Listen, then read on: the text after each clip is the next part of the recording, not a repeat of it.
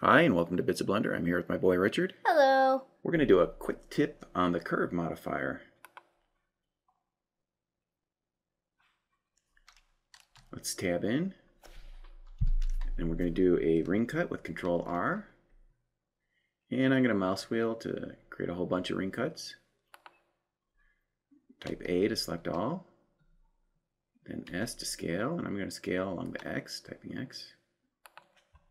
I'll tab out of it, and I'll hit Shift A. Although I was really tempted to hit the space bar.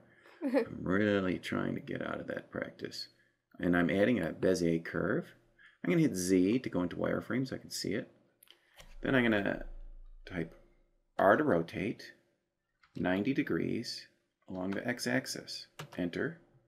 And then I'll hit 1 on the number pad to look at it straight on.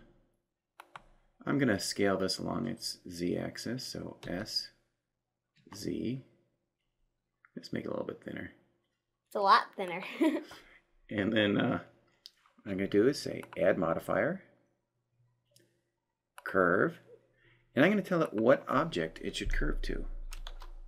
And it happens to be called Curve.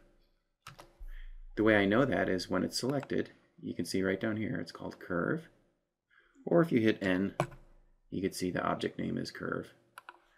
You can see it's not exactly the way we want it, but we can go on here, click Curve Stretch.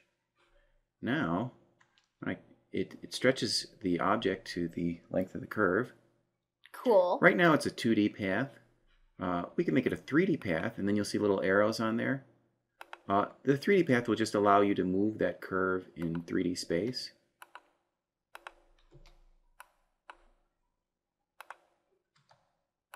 I can rotate our object there. That looks kind of cool. I'll hit Z, and we can go ahead and say tab out of that, right click on our object, set smooth. We can add a subsurface modifier.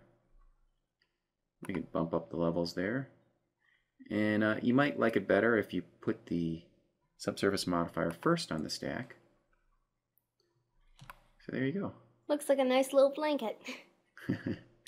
Yep. See you next time. Pretty cool. Bye.